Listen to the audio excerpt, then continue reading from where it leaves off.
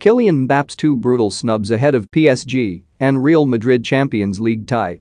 Kylian Mbappe will be in the spotlight when PSG face off against Real Madrid in the Champions League on Tuesday night. The France international is wanted by the La Liga giants, who are confident they'll secure his signature in the summer transfer window. PSG's match with Real Madrid tonight has the makings of a classic. The Ligue 1 giants have been in fine form domestically this term, with the league title practically already in the bag. But they'll go up against a Los Blancos side who have been steadily improving under Carlo Ancelotti over the course of the campaign. All eyes will be on Mbappe throughout the showdown as he looks to drown out the noise surrounding his future amid interest from this evening's opponents. Real believe that they can finally sign the 2018 World Cup winner, who has been on their radar for a number of years. In 2014, when Mbappe was still harnessing his skills in Monaco's academy, the La Liga giants tried to snap him up. However, speaking last year, the 23-year-old revealed he turned them down because he was unsure if it was the right move for him at the time. Think you know sport? Test your sporting knowledge with our tricky quiz. My parents wanted me to start my career in France, to be educated in France, he stated. To play football, but also to continue my education. To go to Spain, even if it was with Zidane, it was another country, another culture. In the end, the decision to stay with Monaco paid off.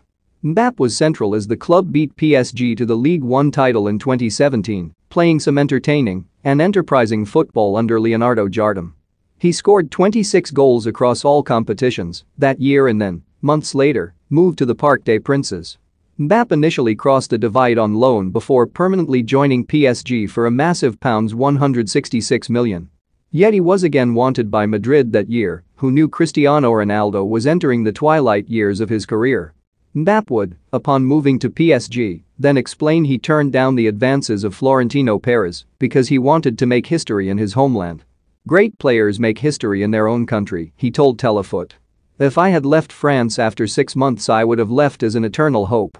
When you come to Paris, you are at a club that has the ambition to be the best in the world. You have come to a club that wants to play in all the competitions. I'm going to give everything I have got to make history with PSG. Playing with Neymar is something extraordinary. PSG already interested me, but having Neymar is an additional boost. Whether Mbappe's choice has been vindicated, however, is questionable. PSG have won every domestic trophy during his time at the club, including 3 league titles and 3 Coupe de France crowns. Yet when it comes to the Champions League, the French giants have failed. PSG made the final in 2020, but were beaten by Bayern Munich, with Kingsley Coman's goal proving to be the difference.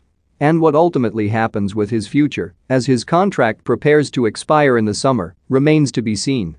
Speaking recently to Express Sport, meanwhile, former Real star Jeremy expressed doubts over a summer move from Mbappe.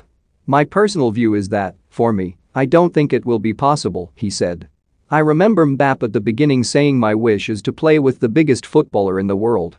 Now, when you look at the squad of Paris Saint-Germain, he has it there. I don't think he will move when he has all of the best players in the world and go to another big club. Because when you move from one club to another club, it's like starting another challenge. He's already settled, he's one of the best players in Paris Saint-Germain. So I think he's started to become one of the leaders in the dressing room, one of the best players in the